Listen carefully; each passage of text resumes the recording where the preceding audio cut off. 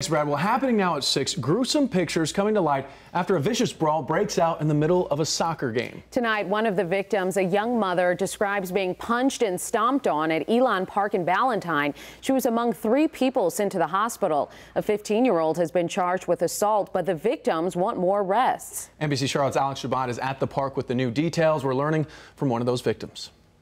Well, one of the victims showed me her significant injury. She says she was brutally attacked right in front of her 4-year-old son, all because someone didn't like the ref's decision. The girl kicked me twice with her cleats on my face. These brutal injuries are soccer-related. They kicked me on my chest. But not in the way you might think. They pulled my fingernails off my hands. 2 fingernails viciously ripped off. Doctors say they may never grow back. Karen Valita describing the brawl sending her and 2 others to the hospital. She says it started when this 15-year-old girl got upset over a referee's decision. He didn't blow the whistle, and that's when she got mad. She then allegedly assaulted Valita's aunt, who was involved in the play. I break them apart, and she started hitting me.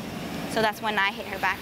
That's self-defense. That's when all her entire family started hitting me, punching me. Soon she estimates 20 people were involved. When they hit me in my face, when they kicked me in my face, they could have just killed me right there. All of it unfolding in front of her 4-year-old son. It sucks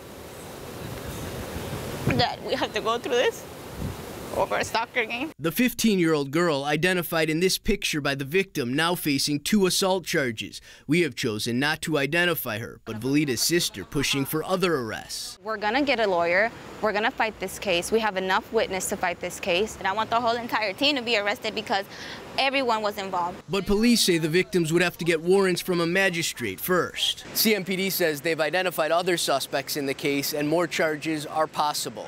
In Charlotte, Alex Shabbat, NBC Charlotte.